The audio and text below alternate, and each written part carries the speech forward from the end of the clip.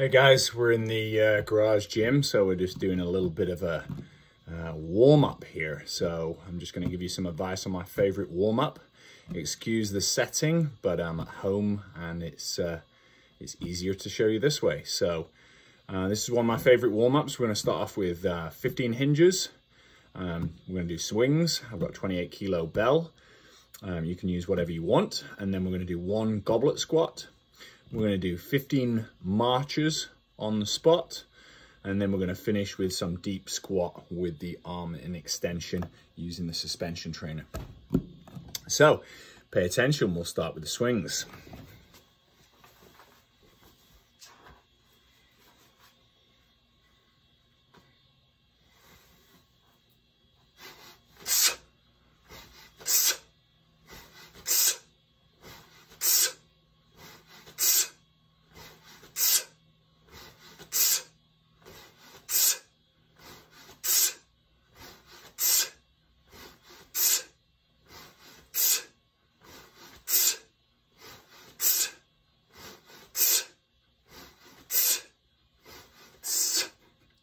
Into a goblet squat.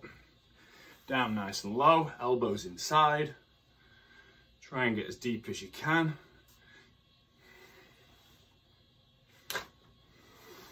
March on the spot.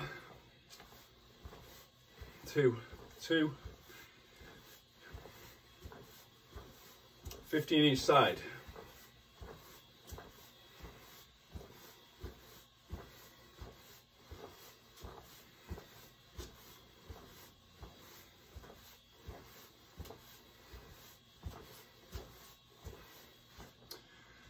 Then we get our suspension trainer, rings or whatever you've got, and we're going to sit back into a water skiing position.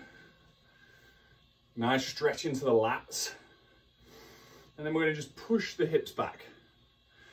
Try and keep your feet flat on the ground. Push back. Open up the hips, wiggle around a little bit. Push back. We stretch out that back side.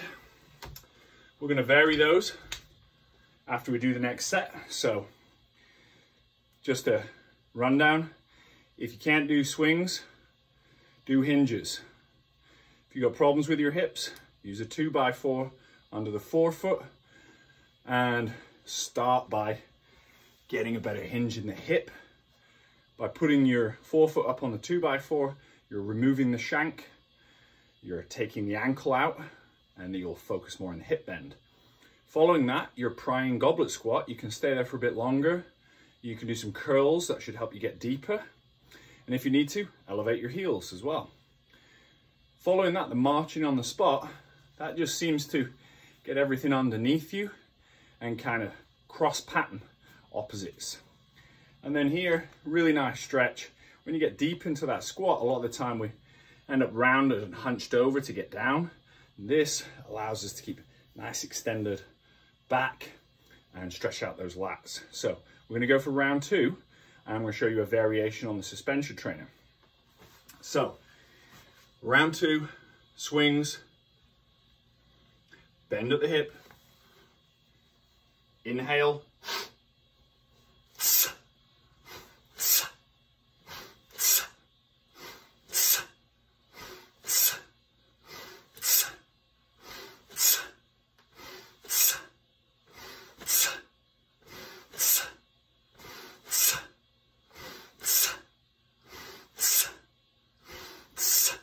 catch into your goblet squat,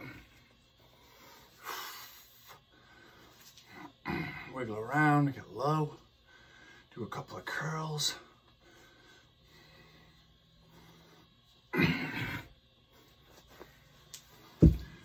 marches on the spot.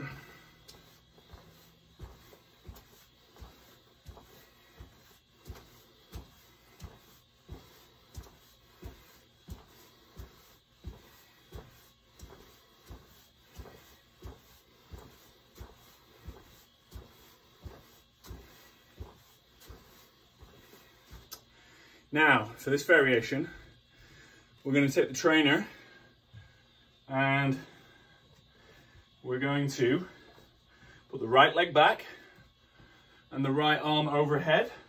And we're going to sniff the armpit sniffer. And then we're going to lean into it and just drop those hips in. You should really feel that in your right hip and the side of your body. Sniff that armpit. Lovely.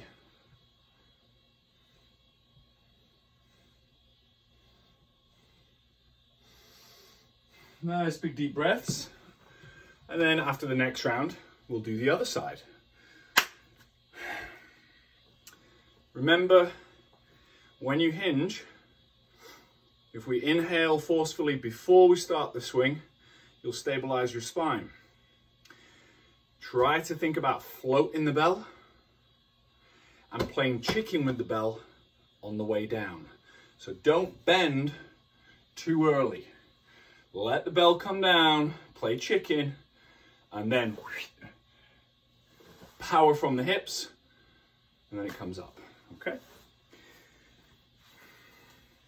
Nice way to start. Inhale here.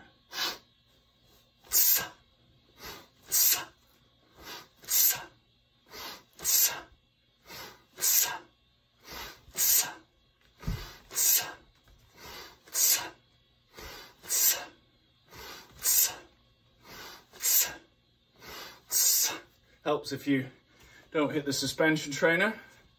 Into your goblet squat. Chest upright. Widen those hips out, pry them open. Change that center of mass with the curl. Should get you a bit deeper.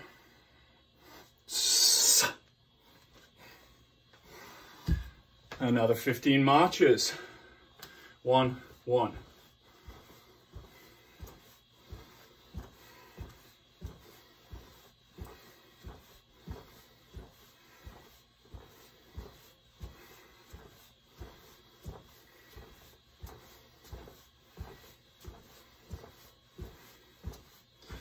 Back to our TRX trainer, other side now. So left leg back.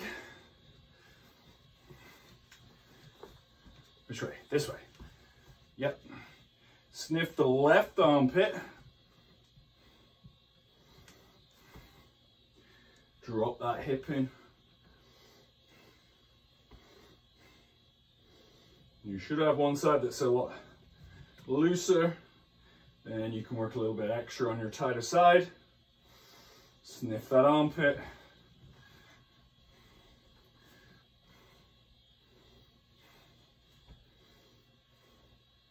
You can also switch the other way if you like.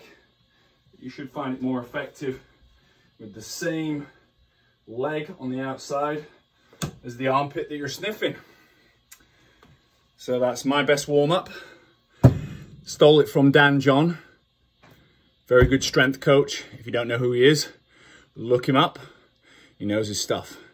Dan John University, danjohn.net, Purple Yorkie Strength.